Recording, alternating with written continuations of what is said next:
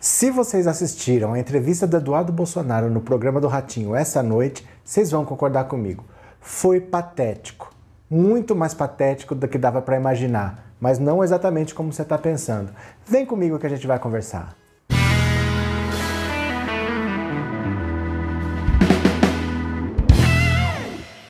Olá, meus amigos, tudo bem com vocês? Que bom que vocês voltaram. Para quem está aqui pela primeira vez, seja muito bem-vindo, muito bem-vindo. Meu nome é Roberto Cardoso e se você está aqui pela primeira vez, seja muito bem-vindo, muito bem-vinda. Já se inscreve no canal, porque o canal crescendo, a gente consegue levar informação para cada vez mais pessoas.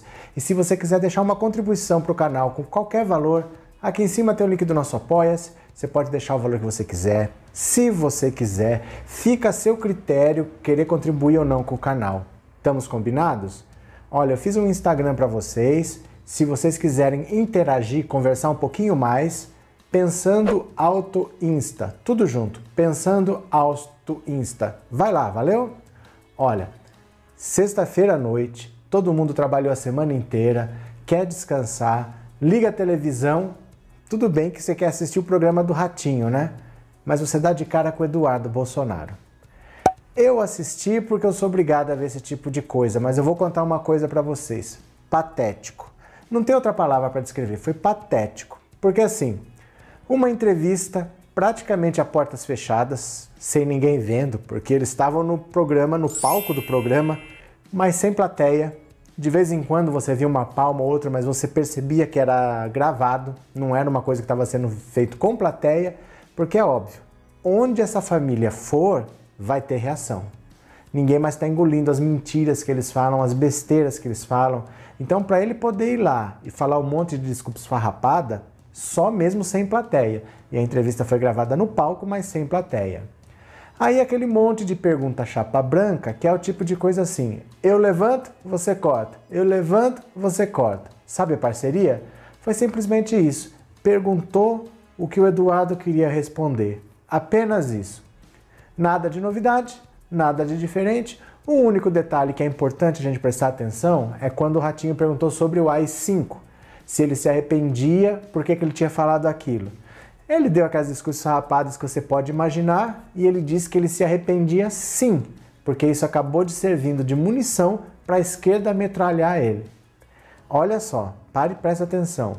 Eu me arrependo porque serviu de munição para a esquerda me metralhar. Ele não arrepende porque ele está indo contra a Constituição, ele não se arrepende porque isso é um crime, ele não se arrepende porque pessoas morreram por causa do AI-5, isso não deve acontecer de novo.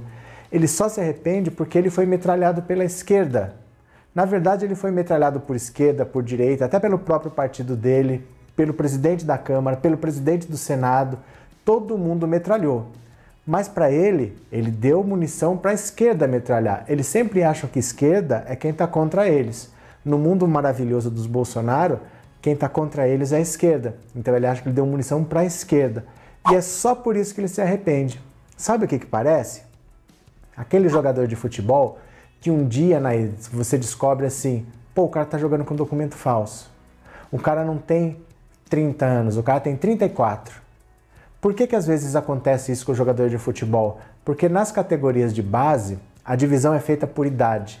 Então, se eu altero a idade de uma criança em 3, 4 anos, ela vai competir, na verdade, com crianças mais fracas do que ela.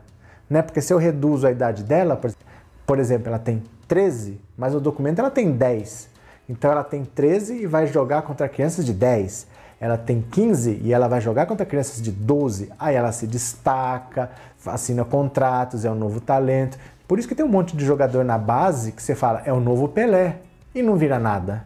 Porque a gente chama isso de gato, né? É gato que já nasce de bigode. Então tem essa gíria no futebol. Aí a pessoa é descoberta com documento falso. Chora. Chora porque se sempre soube que o documento era falso. Sempre soube que estava jogando contra crianças muito mais novas e levava vantagem por causa disso. Chora por causa da consequência, não porque está arrependido, porque até ontem estava usando o documento e estava ganhando dinheiro. Nunca se arrependeu, sempre soube e nunca se arrependeu. Parecia a mesma coisa, diz que só estava arrependido por causa de ter dado material para a esquerda metralhar ele. Então é importante você notar o que está por trás dessas falas, para você ver como O mundo maravilhoso da família Bolsonaro é extremamente autoritário e é de gente psicopata realmente, porque eles não têm arrependimento, eles não têm remorso, eles não têm sentimento nenhum. O que eles querem fazer, eles fazem. E que se dane, eles são assim. Agora, o que eu digo para vocês que foi patético, e isso é patético com todas as letras, não é o Eduardo Bolsonaro. Porque o Eduardo Bolsonaro é quem ele pode ser. Ele simplesmente é quem ele pode ser. Ele não pode ser nada além daquilo lá que ele é. Então, por exemplo, eu já assisti sabendo que seria aquilo lá. Eu não espero mais dele do que aquilo. Você entendeu? Patético do meu ponto de vista é ver Ratinho e Silvio Santos, que são os donos da emissora, que são pessoas hoje milionárias. O Silvio Santos não é milionário, o Silvio Santos é bilionário. Mas os dois são pessoas que começaram de uma origem muito humilde, pessoas que vieram da pobreza realmente e que se fizeram, que cresceram, pessoas que ganham milhões por dia. Tanto o Ratinho como o Silvio Santos ganham milhões por dia. E assim, por que é que precisa se vender por uns trocados e andar bajulando essa família de gente da pior espécie possível? Por que precisa disso? Você entendeu?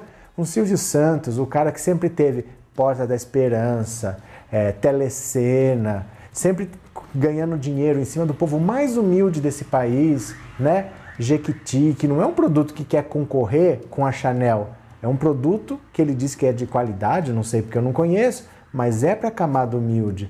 O baú da felicidade é para gente humilde. O Ratinho é a mesma coisa, fez fortuna com o tipo de programa mais simples do mundo, com gente mais simples, fazendo teste de DNA, que é só para colocar os pobres lá para brigar e servir de circo para outros pobres se divertirem. E um cara desses vão bajular a pior família possível que existe por causa de uns trocados. Isso é que é patético. Patético não é o Eduardo Bolsonaro, ele é quem ele pode ser. Ele não é mais do que aquilo, ele jamais será do que isso. Eu entendo, eu juro que eu entendo que o mercado publicitário mudou, as televisões estão em vias de extinção. Se você pegar uma criança que tenha menos de 15 anos, garanto para você que ela não assiste televisão. Se você falar, o que você gosta de assistir? Ela vai falar Lucas Neto, Felipe Neto, ela não vai falar nada da televisão. A criança, ela não liga. Ó, duas coisas a criança não faz: ligar a televisão e usar relógio de pulso.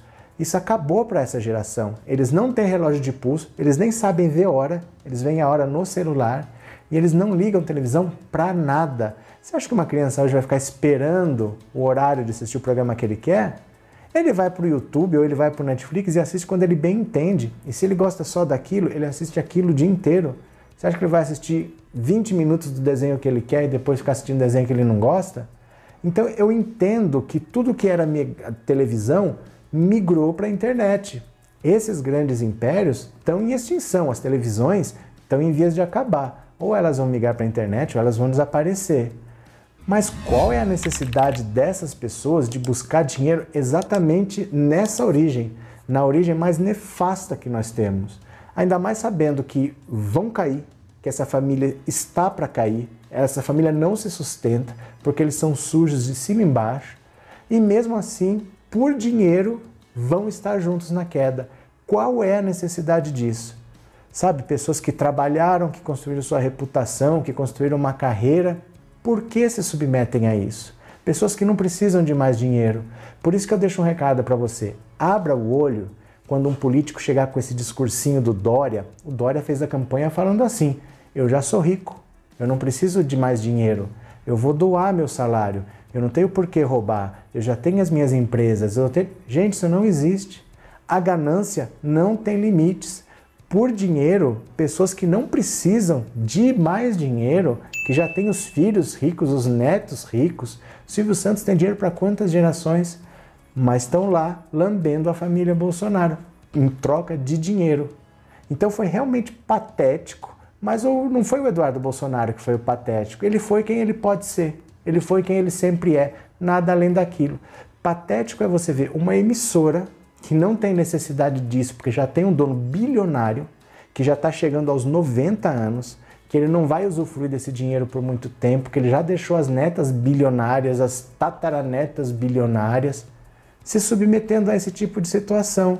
O Ratinho, que é um cara que tem fazendas, que tem rede de televisão, de rádio espalhados pelo Brasil, se submetendo à lambebota de presidente da República de família mais nefasta do que essa. Então, o que eu queria deixar para vocês muitas vezes é: não caiam na conversa desses políticos, que agora virou moda dizer que você é político, mas não é político, né? Porque o povo tá de saco cheio de político, então virou moda falar: eu sou político, mas eu não sou político. Então eles falam, que nem o Dória: eu já sou rico, eu não preciso de dinheiro. Por que eu vou roubar se eu já tenho dinheiro? Eu vou doar o meu salário. Conversa fiada. Ganância não tem limite. Não tem limite. E essas pessoas estão fazendo um papel ridículo por dinheiro, sem ter necessidade. Na minha cabeça não entra não. Sabe, se você já é milionário, você deveria ter o direito de fazer o que você bem entendesse e não ter essa necessidade de se submeter a esse tipo de coisa. Mas por dinheiro a pessoa vai. Ela é tão pobre no fundo quanto a pessoa que não tem dinheiro. Né? Porque o pobre, tudo que ele quer, ele fala: poxa, se eu tivesse um pouco de dinheiro, eu não precisaria fazer esse trabalho que eu faço, que é por dinheiro.